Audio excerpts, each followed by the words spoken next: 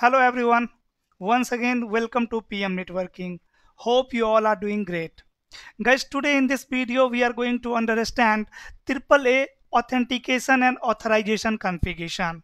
Authentication and authorization configuration. So you can see this is my topology. In my topology, I have three routers, router 1, router 2, and router 3.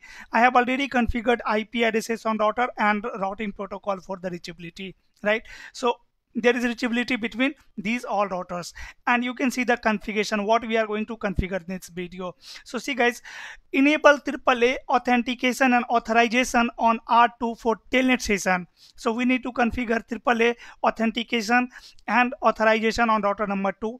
After that, we need to create two users over here. First username is Praphul and second username is Karan. So you can see Praphul should get privilege level 15 and Karan should get privilege level what 5. So this is authorization, right? First we will configure authentication part, then we will see the authorization part configuration. So let me access the devices. So here you can see I have router 1, router 2, router 3.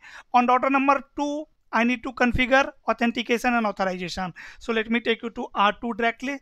On R2, as you know, first of all, to configure AAA, we need to enable AAA on router. By default, it is disabled. How we can verify it? We can verify it by running command do so, run, and section, let's say AAA.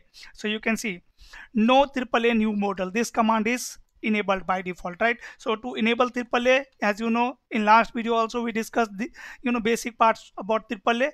So to enable AAA, you need to run this command, AAA new model. After that, AAA, I'm going to use this AAA. First, I'm going to create AAA for authentication. So here what I will say, authentication.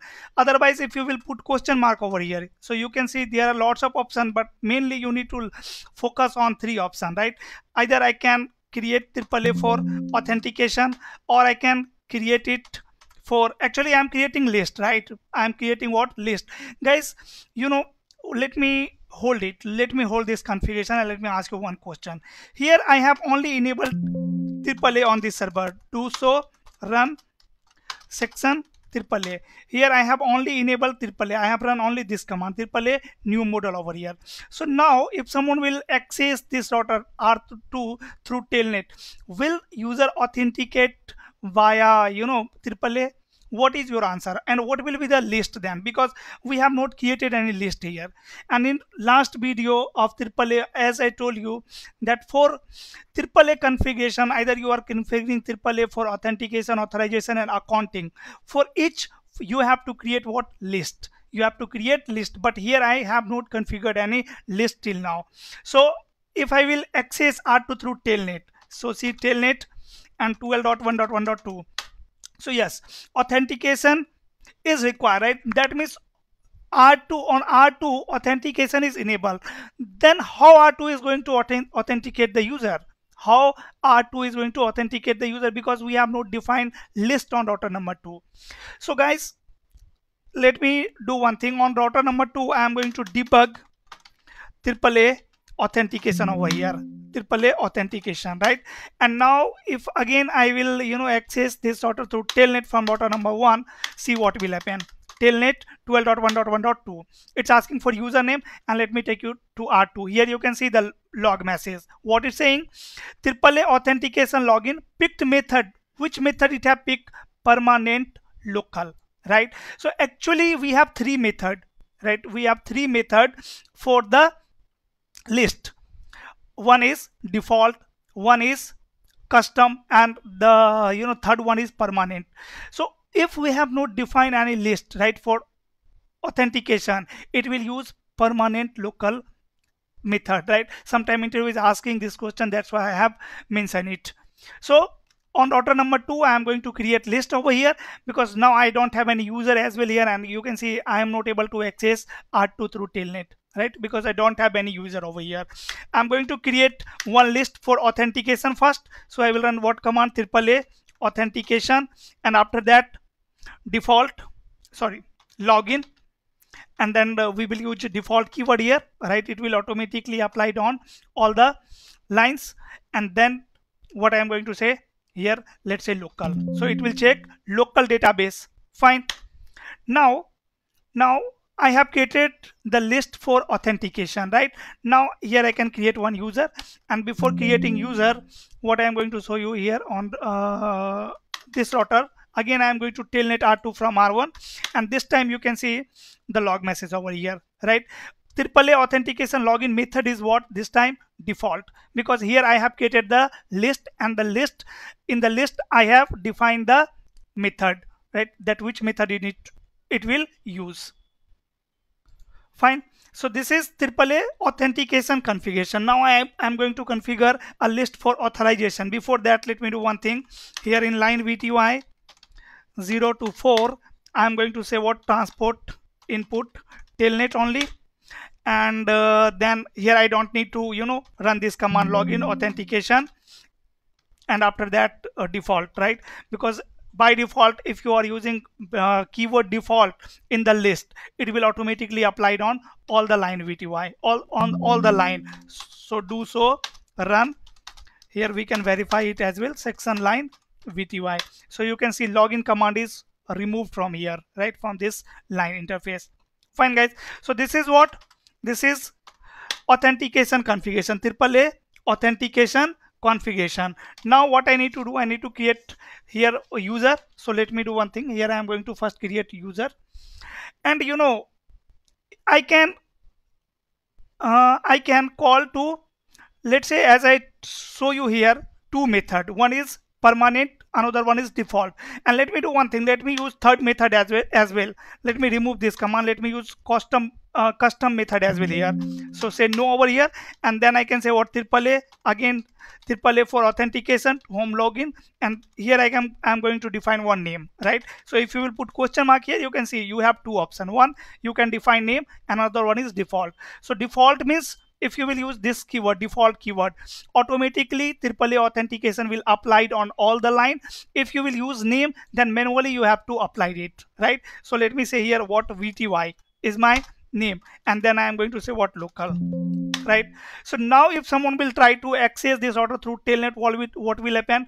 It will authenticate through local, through this VTY, right, method. So again I am going to run telnet command, and let me take you to R2, and here you can see the log message.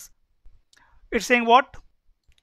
It's saying permanent local. Why permanent local? See, even if you have created the list, but you have not applied it in the line VTY, so that's why it is using which?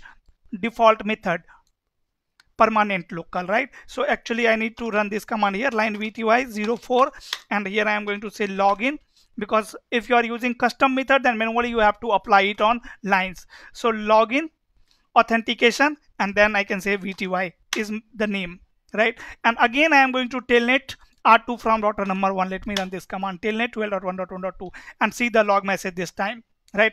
AAA authentication login picked method is VTY, right, which we specify in the list, right? So hope it is clear to you. This is you know, part of authentication. Now let me move to authorization part. So here I'm going to create one user. Say username is Praphul,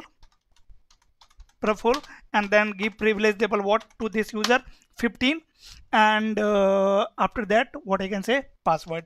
So let's say password is Cisco 123, right? I need to create one more user here, user Karan, and let me give privilege level 5 to this user, and password is, let's say, ccna 123, right?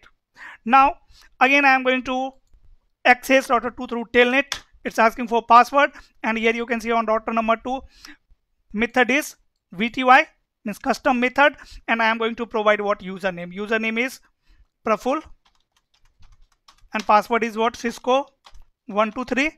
So you can see my privilege level is not 15, my privilege level is what? So privilege 1, right? So actually why it's not working? Because we have not created any list for authorization. So I need to create one list for authorization as well here. So say AAA, this time authorization,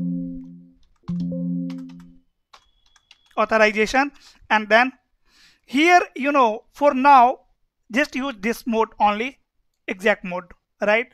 Guys, in real time we are using this mode also, network, we are using command also, right? It will be pre-configured, already configured in the network, right? If you are joining a company, you don't need to configure these things. These things will be already configured in the company. This is completely real-time scenario, and in real time, all companies, a small company, big company, all companies are using AAA, right? So here, for now, I am going to use what? This mode, exact mode, right? For now, you can say exact method is used to bind privilege level, right? Exact method, this method is used to bind privilege level, so that's why I have used this, right?